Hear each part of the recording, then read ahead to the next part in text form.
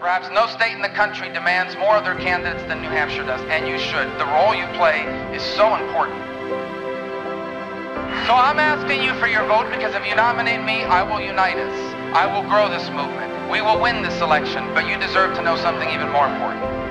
Not just why are we going to win, but when we get there, what are we going to do? It is not enough to be angry. You have a right to be angry, but anger is not a plan. First thing I'm going to do is take the oath of office, which means I'm going to place my left hand on the Bible and my right hand in the air. And before this nation, and under the eyes of God, I'm going to swear to protect and defend and uphold the Constitution. And unlike Barack Obama, I will actually mean it.